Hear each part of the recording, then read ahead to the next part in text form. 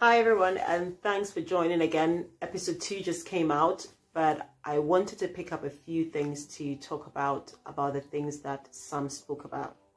So today Sam spoke about, I'm not even sure which camera I'm looking at, but anyway, this is supposed to be fun, so I'm just going to try and make it look as wherever I can and hope that you find this video. So today Sam spoke about the Help to Buy scheme that the government runs, and you'd have to do research just to look at it. So he spoke about the Help to Buy scheme in the sense that you put 5% of the value of the property down, and then the government gives you 20% of the value of the property, which then makes your total deposit 25%. With that 25%, you then take a mortgage on the 75% of the property. So if the property is, let's say, 200,000, you put down 5%, which is 10,000, and the government puts down 20%, which is 20,000, which makes, sorry, 20%, which is 40,000, which then makes your total deposit 25%, which basically 50,000 of the 200,000.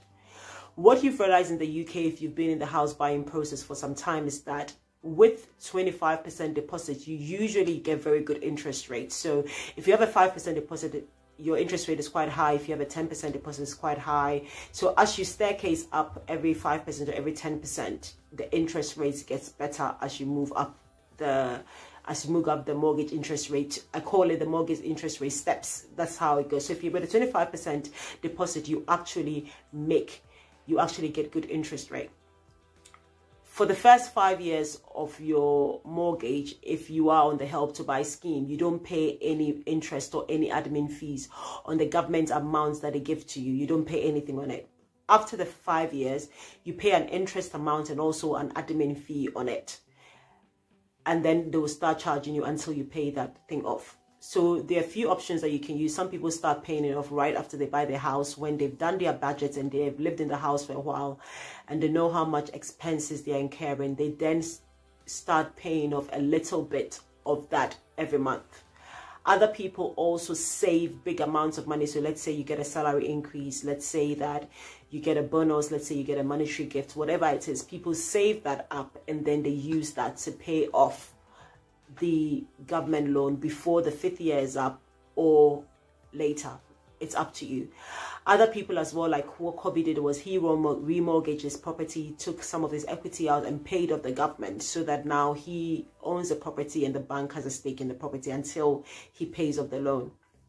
Other people wait until the 5 year is up, sell the property, whatever profit you make off it, the government takes 20% of it, and then you take the rest of it. So basically, you bought the house for 200,000. In 5 years time, let's assume that the house value has risen to, this is a big assumption, but it's just to make the maths easier.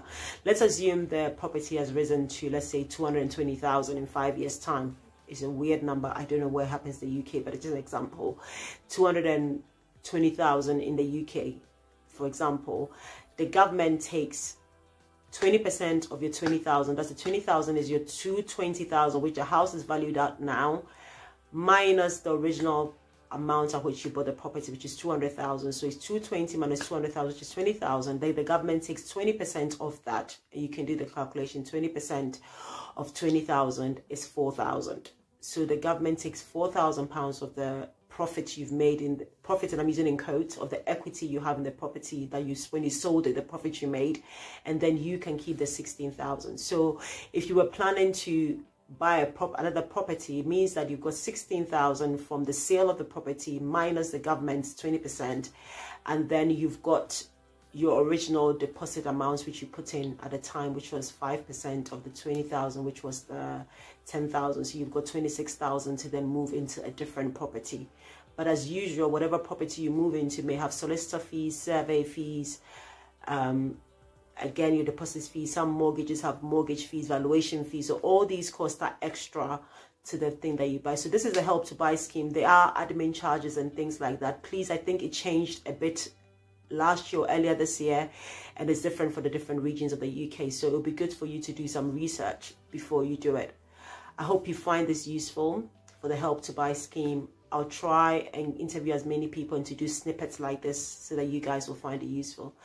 Thanks for joining me today. See you next week when we interview our next couple or single person. You never know, it may be a surprise, or I might just interview myself. But thank you for joining, and see you next week.